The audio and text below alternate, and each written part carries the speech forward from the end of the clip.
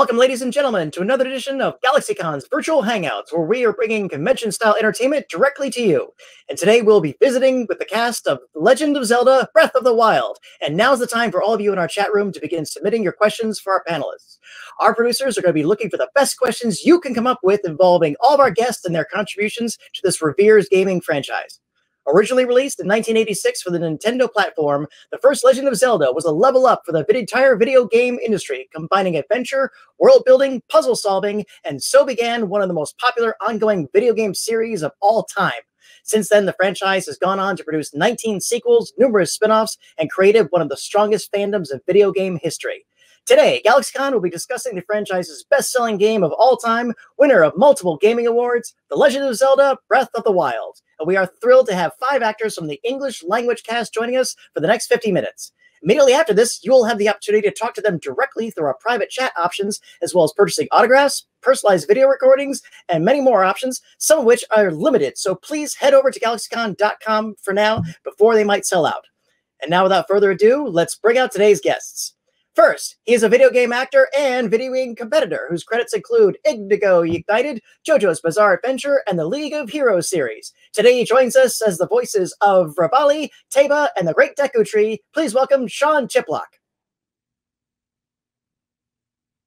Good to be here. Thank you, Patty. Absolutely. Good to have you here, boss. How are things on your side of the world? You know, we're managing pretty well. The plus side of living in California is on the occasions that we do get to leave the apartment, the sky is freaking beautiful right now.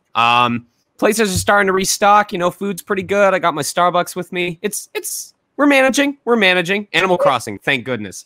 It's getting there. It's getting there. And next, he has been a professional voice actor for over 10 years, whose credits include roles in Kingdom Hearts, JoJo's Bizarre Adventure, and helping various characters at Disney California. Today, we talk about his role as the work of Daruk and Yunobo. Please welcome Joe Hernandez. Hey, guys. How's it going? Good, Joe. How are you? Doing good. Staying safe. You know, you're getting a nice VIP view of my recording space, my booth here at home. So this is where all the magic happens. Now, is that a converted closet or was it is? It's a walk-in closet that's on the first story of my house, and so it's right underneath the stairs. And so it's very much like Harry Potter style, where I had to like gut it, and this is my space. Yeah, some people, you know, like normal adults get like actual offices. I get like underneath the closet, underneath the stairs. That's it. That's fine. Yeah. Hey, if it works for you, it works for us. It works. Like Harry Potter, it's where the magic happens. Exactly.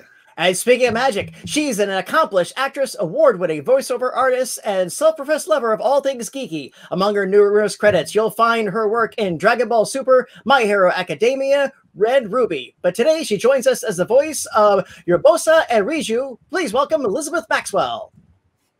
Hello! Hey. How are you? I'm so much better now that I'm seeing all your beautiful faces. Oh, everything all right in your side of the world? Yeah, I've genuinely been looking forward to this panel so much. It takes very little to entertain me these days, but even in the normal world, I would have been looking forward to this. It's nice to hear a voice besides my own for the first time in almost 2 months. Yeah, I know.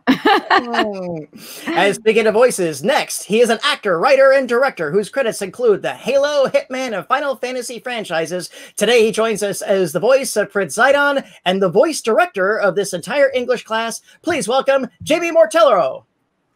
Hey, everybody. How you Jamie! doing? Hey! Oh, I've missed you so much. And how are you holding up, young man? I think we're doing, we're doing as best as we can, stocked up with food and, libations, having this false sense of accomplishment when I finish small tasks. So that's been, helping the ego a little bit, finish a little thing. You're like, oh, I did that. So we should try cooking the recipes from Breath of the Wild now that we have all this free time. You know, of all the places to shelter in place, Jamie, I got to say your place is probably the best place you could probably be. Yeah, are you renting? What's that? You renting space under your stairs, maybe? Well, before we there's my booth. Nice. That's my booth. Well, before we start cooking, let's bring out our final chef. She is an actress, musician, and motion capture performer whose work includes Assassin's Creed, Rainbow Six, and puppeteering work on the Smurfs. Today, she is here as the voice of Princess Zelda herself. Please welcome Patricia Summersett. Oh! How did you know I was cooking? I'm cooking a lot right now. Well, she mentioned throwing something together, so you know. You said puppeteering work? Yeah. I did the Smurfette live action work behind the camera that then they turned into CGI for the making of Smurfs 2. It was like this. That's really cool. Yeah, I thought Smurfs were real. What are you talking about? They are real. Oh, they are real. Okay. Well, they say you got to be really good to see one, and I've never seen one, which so I'll leave it at that. Well, thank you all for joining us so much. And again, we miss you off of our stages. We look forward to hosting you back live in person in front of your fans. And heaven and willing, we'll all get to that point. So what I'd love to do is throw a couple questions at you while we're collecting them from our audience. And first of all, I'd like to know, were any of you familiar with the Zelda series at all before you came on board? Oh, yeah, it was one of the first games that I played in the NES version. I think I was like 5 years old, and so it's just classic. And you grow up as the consoles go on, and SNES, N64, GameCube, so on and so forth. And so it's it's historic. It's monumental. Without getting into it, there are two distinct memories that should explain how into this franchise I am. There's the time I asked an art van manager to call his daughter, who was at college, so she could help me with my Link's Awakening game that I was playing. And there was the time that I woke up sobbing because I just finished Ocarina of Time, and I was very upset at how one character left a different character. And my dad thought I was sick. He didn't understand why I was crying about this video game character, but... I blame my brother for my lack of experience with Zelda because he made sure that I grew up in a Sega household. So, I had, original Sega Genesis. What came after that? Was it the Dreamcast? Pong. So, I mean, I was familiar with Zelda. Like, who doesn't know what Zelda is? But I actually hadn't played a lot of the games before Breath of the Wild myself. It's all good. For me, I was like, I've been around Nintendo for a long time. I knew Zelda very well, but I was also involved with Mario. I actually directed the TV commercial, the first N64 TV commercial, and the first Game Boy Pocket commercial, and the first Bomberman TV commercial. So I've been around Nintendo a long time. So I watched Zelda go from these little pixelated things, watched Mario go from side scroller to, N64 and up. So I've been around a long time and just always been a fan. It was your fault I got addicted to Bomberman. Now I know. We had the Spider-Man music from the original Spider-Man series. Bomberman, yep. Bomberman. That's cool. Yep. Oh my God. Yeah, to answer, I definitely knew about Zelda growing up. For sure, we had the original NES in our house. I think I was definitely more of a Mario fan growing up. We had like the Mario and the Duck Hunt and that sort of thing. That's what we would generally play. But yeah, when we figured out what it was like a big shock at how iconic it was going to be, Obviously. I'm having flashbacks to the Duck Hunt dog and his mocking.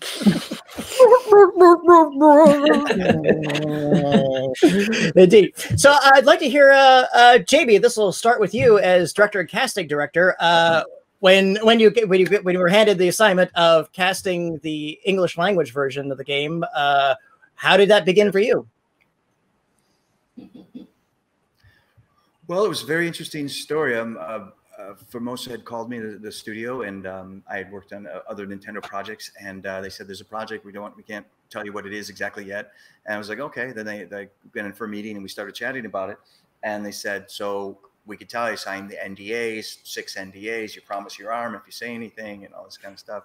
And then they told me it was Zelda, and I was like, "Oh, wow, they're gonna voice this." He said it's gonna be a big voiceover production for this game, and they started showing me some examples of what they were doing, and I was so excited because, again, having been around Nintendo for so long, I knew that this was gonna be something really special, and I was very excited about it.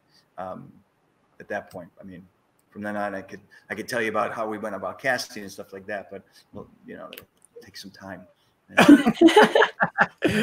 Well, real quick, Who's got a good audition story? Oh man, I'm just in the habit of answering last because I tend to tell novels of stories. No, stop, Patricia, stop. So okay, so I'll try. I'll do my best to make this brief. Oh, go. Was someone else want to go first? Go ahead, Sean. Go ahead, Sean. You got the floor. So my audition is an example that I tell people of when you get into this industry, there are those moments that say, what are you willing to sacrifice or what risk are you willing to take for your career? And at the time that I originally auditioned, the first major thing I decided was because we were given a chance to audition for multiple characters and I had done 2 that I knew I was going to be pretty confident with. And for the third one, I wanted to go completely outside of my range. It was the character that would end up being the Great Deku Tree, but it was something that I'm normally not known for, this very low, very raspy, very wise voice. And even my mentor was very confused as to why I wanted to go for it. But that character ended up being what got me cast in the game to begin with because it was just such an unexpected contrast. So had it not been for him, I might not have been in the game in the first place. But the callbacks... Oh, go ahead. No, it's true. Because when he came in, I had everybody come in, and after, everybody was brilliant in their remote auditions. And when Sean came in and he was telling us he wanted to audition for the Deku Tree, and my client and I, we've been around for a long time. So we were like, well, we've got these big guys coming in to do this. We've got, really heavy voices. Thank you, Sean. And he's like, no, please let me. I said, okay, well, yeah, absolutely. I mean, he's so talented. We said, all right. And then he gets in the booth and he does this thing. And he brings this voice, and we were just blown away, just absolutely blown away. Then when we told him the other character, I could say who of the cast, when they found out who else they were going to booked, squealed and ran to the bathroom. That wasn't me. That was someone else. But he was so excited, and everybody was so excited about it. And we were just, it's been like that since the beginning, even till now. The excitement about it, and it was so much fun being able to tell each person individually, "You've booked this. This is going to be huge," because nobody knew what it was. The scripts are sanitized when you're casting. Some people had some ideas of different things, but nobody guessed. I will never forget when I was at one of the auditions and I pointed to something that was being used as a reference. And I said, you know what this, I had no idea what the project was for. I said, you know what this reminds me of? Zant from Twilight Princess. It reminds me so much of Zant. And I had no idea at the time. So to Jamie's point, the scripts were completely scrubbed clean. There was no mention of Hyrule. There was no mention of Zelda, nothing of Link. Like, it was just, I mean, it was a very kind of semi-generic genre in the realm of like Lord of the Rings or something. I honestly thought it was for a Dragon Quest game. And so you hear, okay, Nintendo, maybe it's Zelda, but in all likelihood, I thought it was like maybe a Fire Emblem game or something like that. And so you're just kind of going and putting your best foot forward. And I remember distinctly when I read for Daruk, he was, the script didn't have him named as Daruk. It was Hannibal, if I recall correctly. And Jamie kind of like built up this image in my mind of like Gimli from Lord of the Rings, this very, big, bolsterous, larger than life guy, very bombastic, and it's like, oh, okay. And you just kind of roll with it, and you trust in your director. You roll with it as Daruk. Your director wants you to succeed, and you want to put your best foot forward, and just go with it. And it wasn't until I think the first day that we came in to record that, Jamie, you pulled me aside and said, "This is Zelda." Yeah. And it was like, whoa, okay. But we had to keep it a secret for so long, and it was just really exciting to be able to tell everybody. Absolutely. Now, I remember that I have a story similar to Sean's, where I believe when we were doing the first round of auditions for this, Jamie, you guys weren't entirely sure where you were wanting accents to land for all of the characters. Right. So if I remember correctly, it said to, come prepared with a neutral American accent and a British accent. Mm-hmm.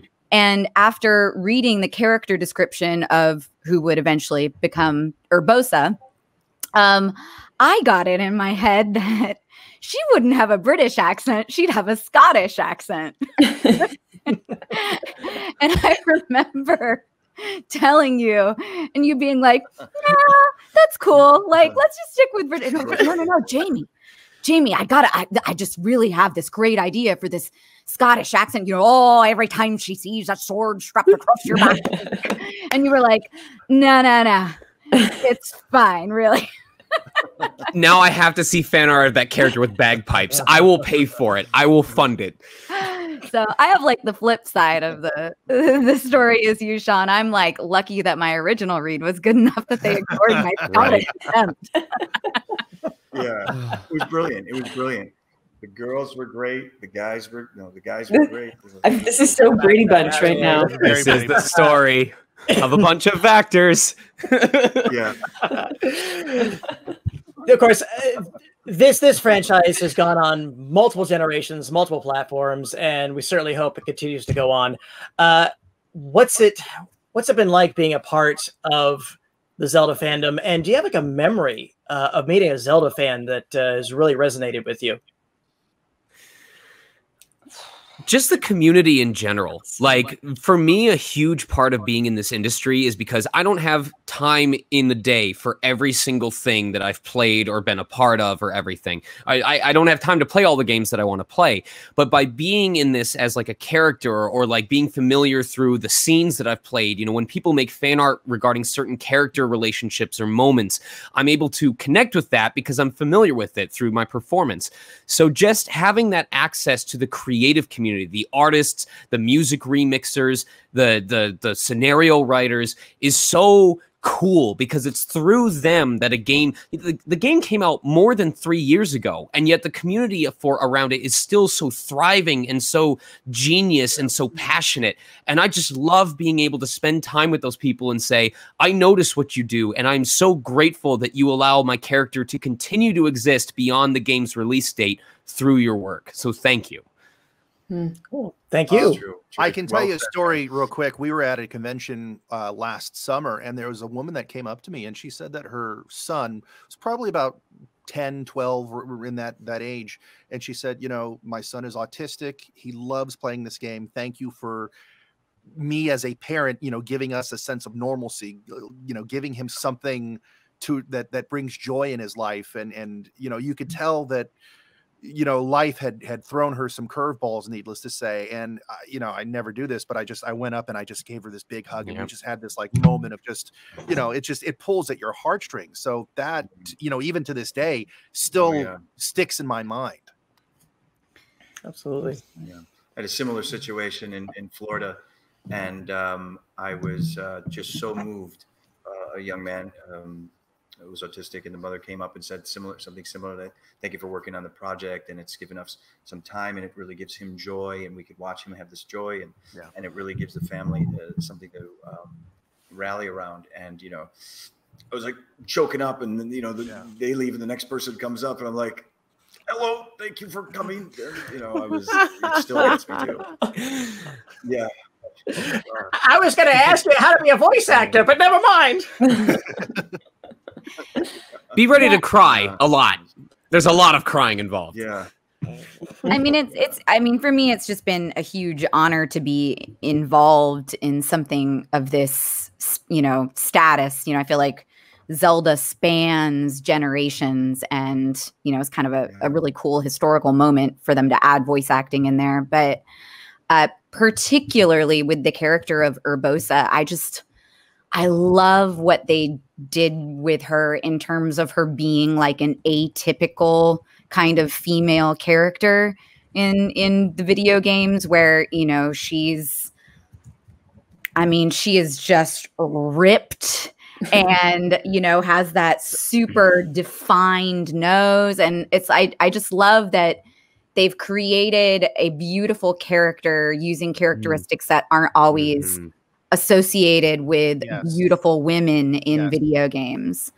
And I was super touched. A young woman reached out to me on Twitter and was talking about how she naturally has a super deep voice, and she's only like 17 or 18. I know. And I was gonna say, I think some of you guys kind of chimed in on the feed, but you know, she was talking about how she was always super self-conscious about it. She got teased about it a lot in school. And then she played Breath of the Wild for the first time and heard Urbosa. And it was kind of like a light bulb moment for her that, hey, maybe being a deeper voiced woman is not like a bad or unattractive thing. You're going to make me choke up just listening to your story. My God. Oh my God. It made me cry. Like I cried when she made this beautiful video. But yeah, I mean, it's an honor and a pleasure to entertain as an actor. But when we get to hear about how the characters and the properties that we're fortunate enough to be involved in affect people in that way, it's always really moving. It's awesome. Diversification in characters, body types, physical attributes. Yeah. This is a wonderfully expanding rainbow that we're seeing in video games and other forms of media. And I'm all for it, especially if it touches somebody like that. I've often likened Breath of the Wild to like a Nintendo version of Mad Max, where the story isn't about Link, it's about the people that Link encounters and their individual struggles and their goals, and that plays right in line with this idea of a very diverse cast of races, of appearances, of types. So yeah, that I identify with that. Very cool. Patricia, do you have a fan moment? I was like, I should add something to that great question, really. We've all met so many fans who have touched us. I think at every show you go to, you meet, there's so many special experiences and then a few standouts where you go, wow, that was a really profound moment, you know, when you meet somebody. I was thinking back to how many people I've met who have named their kids Link and Zelda, and I get to hold them sometimes. I get a family will come up and be like, we named our daughter Zelda, or they'll send me pictures of little Zeldas or little Links. And I'm just like, the way that it's family friendly and the way that families rally around the activity of playing games together is something very special about this particular franchise too. So yeah, that's my 2 cents on that. One of the many joys.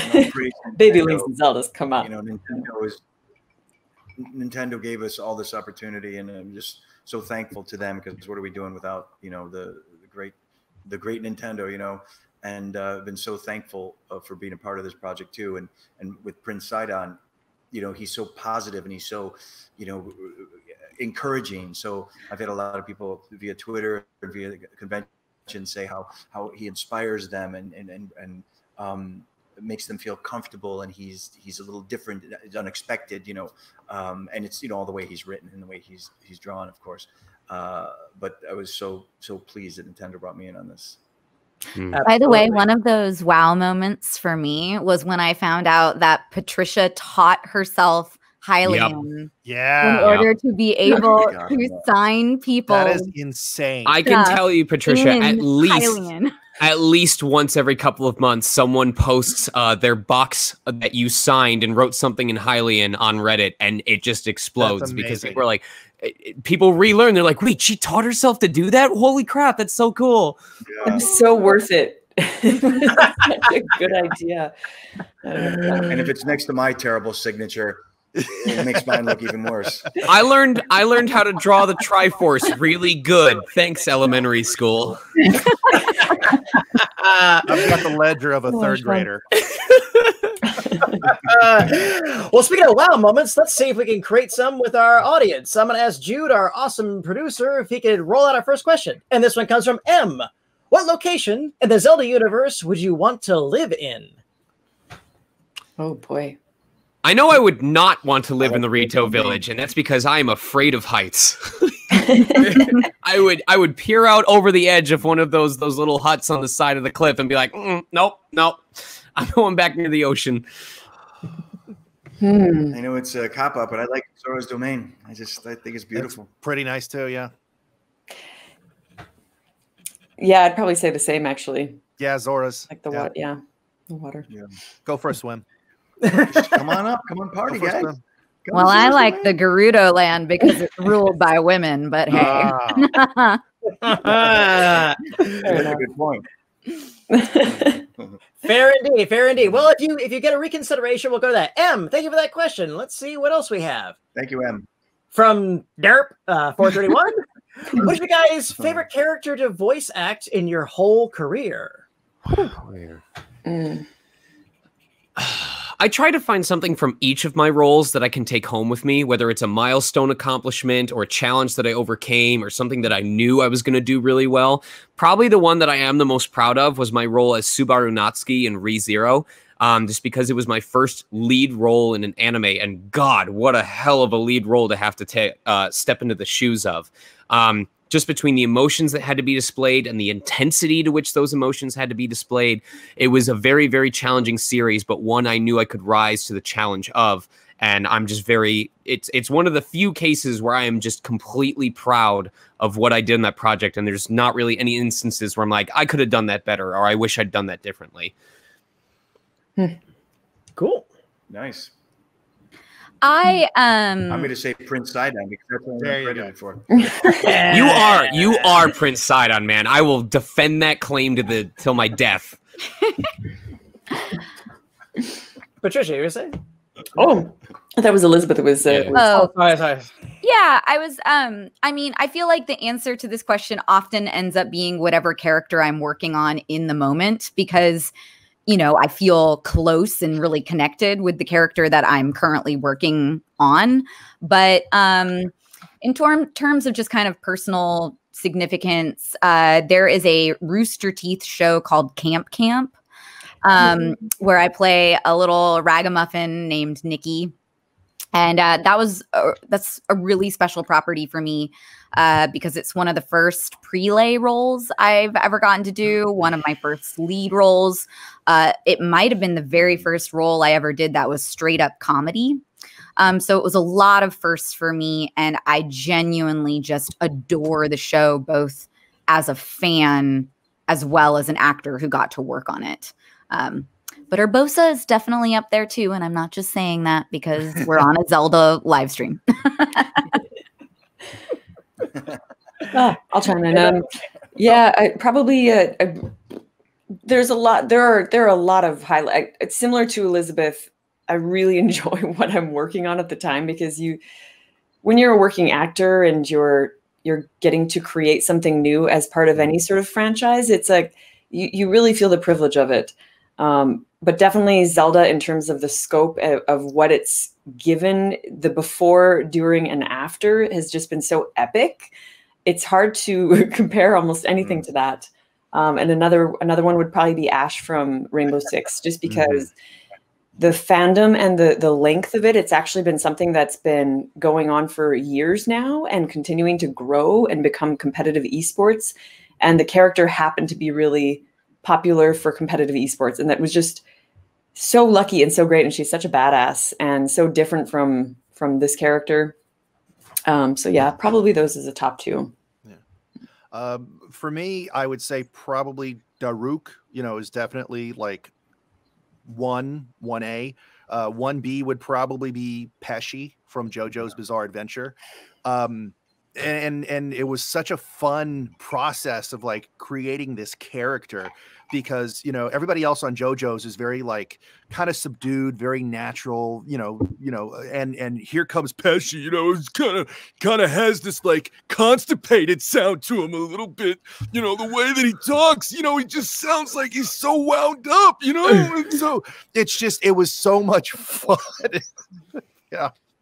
Yeah, I finally got to those episodes recently, Joe, and that the shift that you did in your character's mannerisms when he finally like starts to take control of the situation for himself, it was horrifying in the best way. So great job on that. It was a nice little arc to explore this character who had been kind of put down like a majority of his life, and then he kind of came around, kind of came full circle in a sense where it's like, no, I can dictate my own future. I can. It was a nice little arc for that character, so I enjoyed it. Nice. Derp 431, thank you for that question. Let's see what we have next. From Daniel Fitzpatrick, what monster scared you the most in the Zelda franchise? Oh man, you cannot say you can't say your director. The size of the map. No, Size of the map. you know, to answer seriously, I think, okay, it's not really a monster, but I remember I was playing at a friend's house once, and it was in the evening, and I remember turning the camera to look at one of the other places I wanted to head to, and I didn't realize this, but one of the giant elemental dragons had shown up in the sky, and he was getting pretty close at this point. So I'm not expecting anything in the sky except maybe birds, and I turned the camera, and there's this giant, scaly creature starting to head towards my position. I was like, what the hell is that? And then the friend told me that I had to shoot it with an arrow, and I was like, "Oh yeah, you know, that's easy. Let's tick off the giant creature floating towards you in the sky. Nothing could possibly go wrong if I do that." I could just cop up and be like, Ganon, because I've been trapped in a castle for like 100 years, and there's no other monster that could possibly do that to me. So that's pretty cool. I will say the way Nintendo or kudos to whoever was in charge of handling the visual assets, because when you do that final fight and the second form of Ganon like just bears down on you, and it shows the sheer scale of his size versus yours, it's hype. It's scary as hell, but it's hype. No, go ahead, Patricia. I'll just add in the sort of like the bull Patricia. imagery when he's like a big giant bull there at the end. That reminds me so much of The Last Unicorn on Earth, which was one of my favorite movies growing up. I just think of the Red Bull. Like they look identical, I swear to God. Yeah. Anyway, I just that's that monster guy.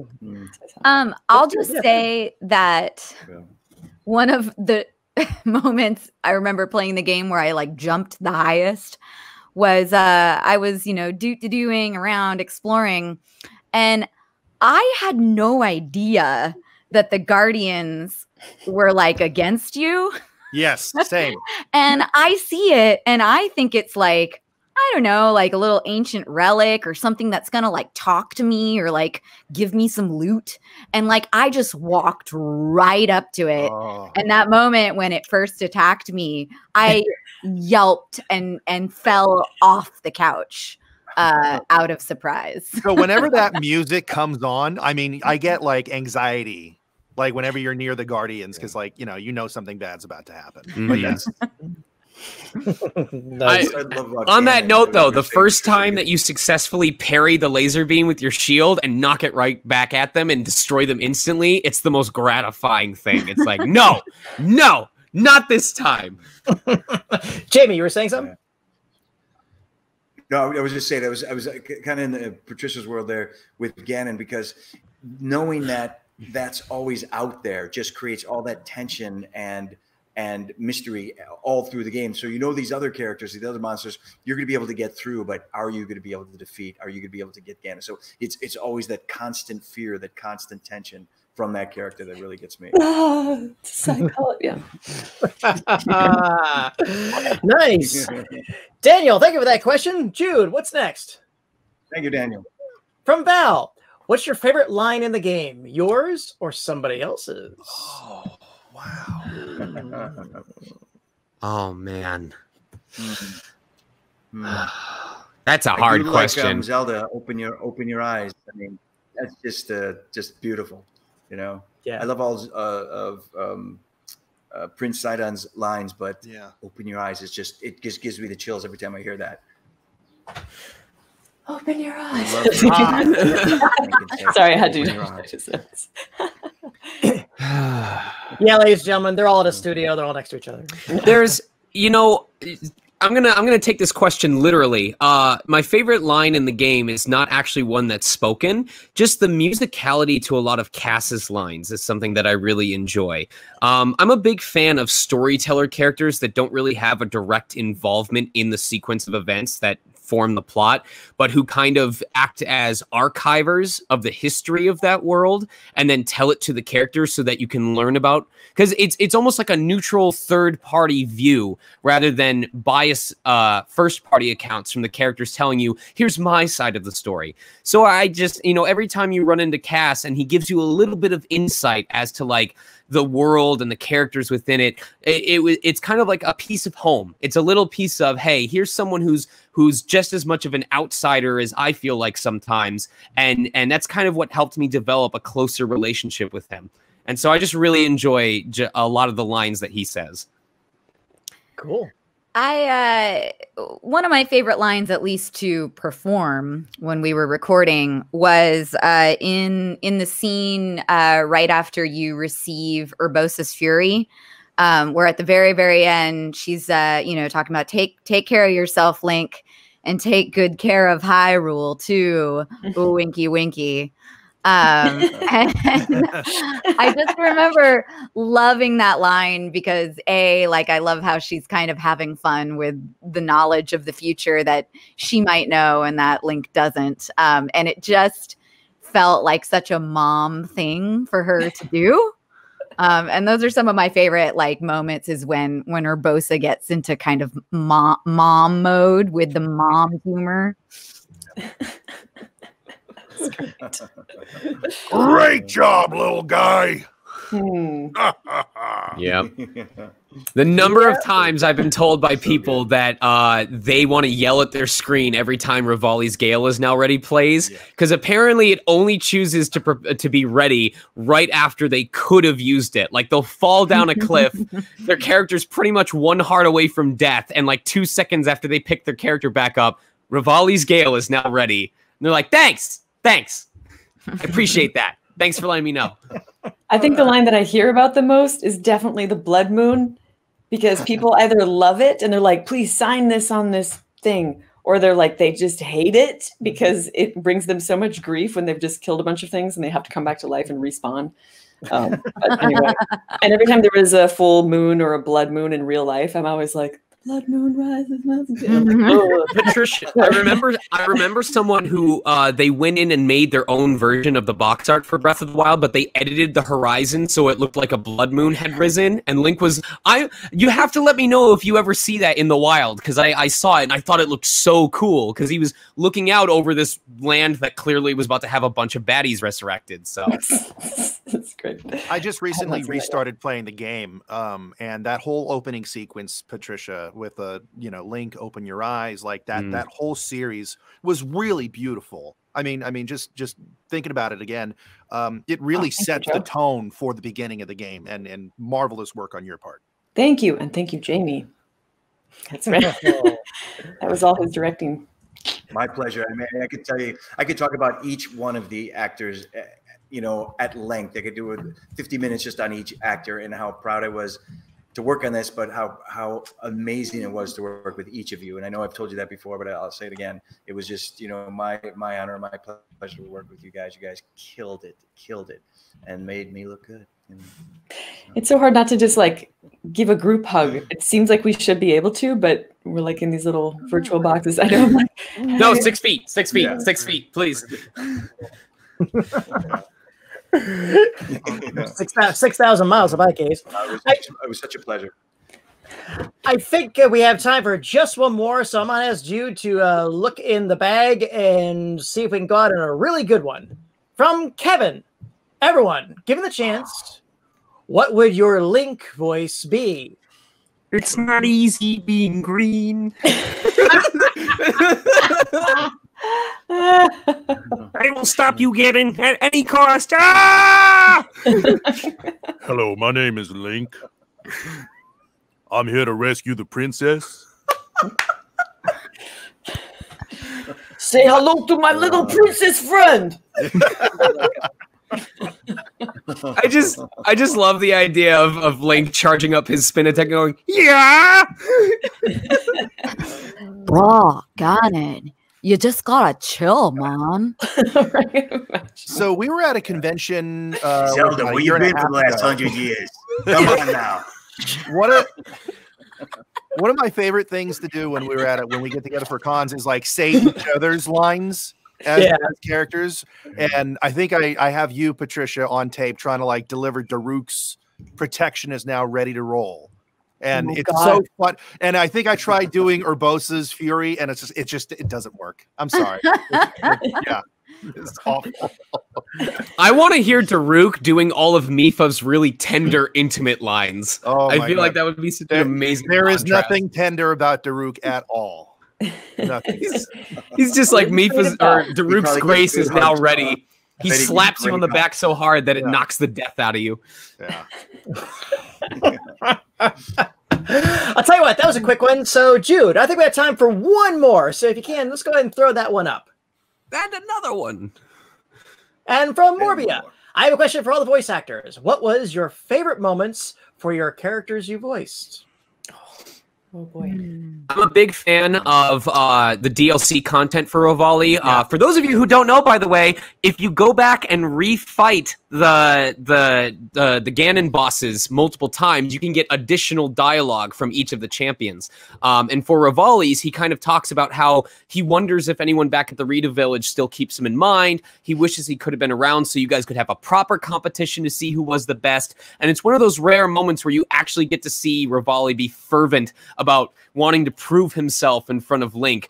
It was one of the rare occasions where I got to actually exaggerate a little bit, and I'm someone who really enjoys higher energy stuff. So for me, that moment of getting to really be a little bit petty as the character was something that I cherished. Very nice. Hiding from a dog during the DLC, just, you know, shivering. Yeah, that was a lot of fun. But also on like a kind of a just mushy note on the DLC, that last scene where we all get together and take the picture, that was the last thing that I recorded, and it was just this like beautiful bookend to this entire journey that we had taken. It was just like this just feels moment, and yeah, I'll never forget it. Nice. I do think some of those character poses, I think, accurately represent how we would have responded in real life. Yeah. Like I could definitely see our personalities meshing with the characters in that photo. I'm trying to think if I have that photo. Oh, Let me see if I can wait. Gosh, right here. Let me just check. For me, my answer is the frog scene was really sweet, really fun, because I love frogs in real life, and yeah. Anything that eats insects is okay in my book. For me, I mean, For me, obviously, it was just when you go, Jamie. You go. you go ahead. Ladies, You go. Yeah, exactly. For me, it was probably the scene where Urbosa and Zelda are up on Bonoboris and Link joins them. And I mean, I love when Urbosa's a badass, but some of my favorite moments were when she was kind of like more tender and vulnerable and talking about, you know, Zelda while she's sleeping.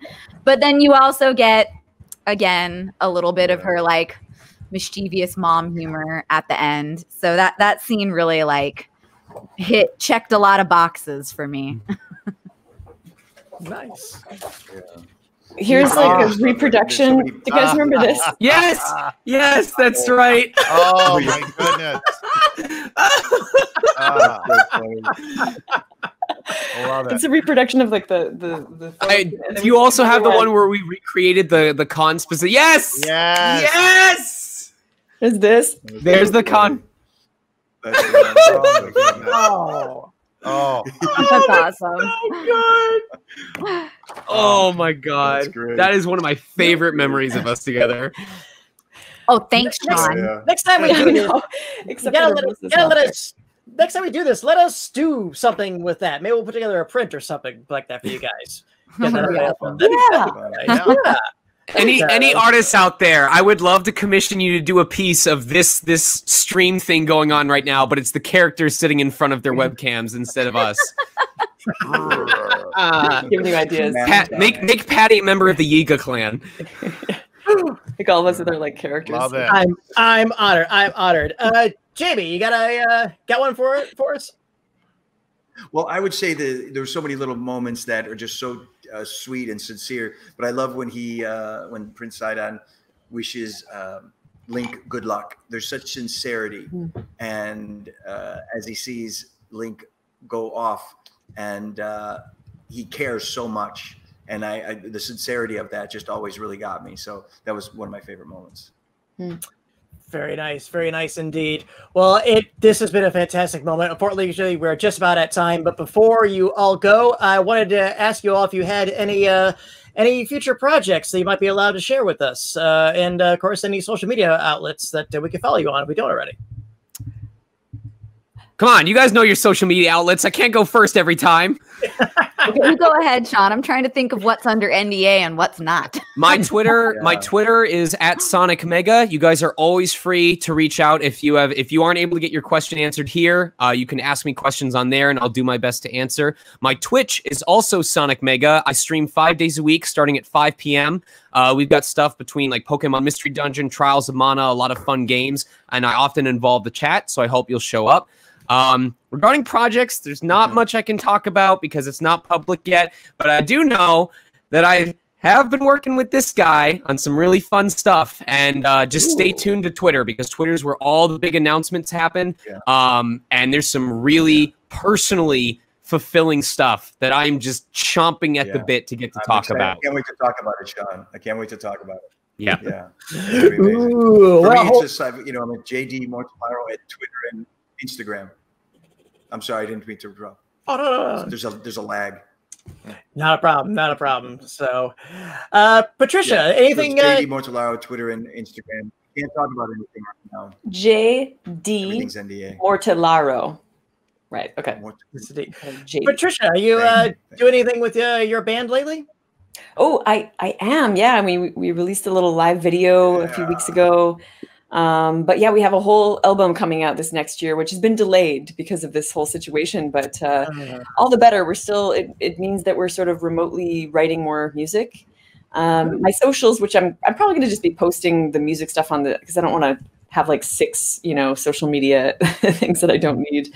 No I have like 3 already. I'm at Summersett _. So Summersett with 2 T's and Summer like the season, my last name. And our band is called the Summersett Band. We've just shortened it and made it that, even though it's 6 people. Yeah, this kind of sounds really narcissistic, but everybody's like, no, it's a good name. Like, and I have some cool things coming up, but they're under NDA until they're not. So I think there should be some announcements coming out soon. The way it usually is. Stay tuned, as always. Yeah. In the meantime, Elizabeth, anything on deck you're allowed to share, or? Let's see. Well, first, on Instagram, I am Elizabeth Maxwell. I guess I must have been the first one to join. And on Twitter, I'm about Elizabeth M. And trying to think of what I can talk about. I'm working on a couple of animes with Funimation right now. They have got My Hero Academia and Plunderer back up on the English dub schedule. Big props to Funimation. I'm amazed at how they've progressed with the dubbing at home technology. Yeah. I'm also in Altered Carbon Resleeved, which just came out on Netflix about a month ago. And I do on-camera work as well, which I know people don't know it as well as my voiceover work most of the time. But I was a lead role in a meta horror comedy called Virgin Cheerleaders in Chains. And I'm really proud of it. It's an incredible, really funny, really smart movie, and you can stream it on Amazon Prime right now. Hey, Ooh, awesome. Add that on my watch list. All right. Very nice, very nice. GalaxyCon viewers, this has been the cast of Legend. Joe. Joe, you got Twitter handle at Joe Hernandez VO. Same thing with Instagram. As far as projects that I can talk about, there's Final Fantasy Brave Exvius War of the Visions that just came out. So check out your mobile platform. Gears Tactics, which just came out last week, which is a prequel to Gears of War and all that stuff. So check it out. All right. Pixel Ripped 1995. I could talk about that. Pixel Ripped 1995. Awesome. Thank you for joining us, GalaxyCon viewers. This has been the VR game. It's really cool. Breath of the Wild, and that was my time, but it doesn't have to be yours. If you'd like to chat with our panelists as a group or individually, purchase an autograph, or get a personalized recorded message, please head over to GalaxyCon.com. And while you're there, please check out our schedule for upcoming events just like this one. And from all of us here at our GalaxyCon to your home planet, we thank you for joining us today. We hope to see you again this Saturday as we hope the cast of the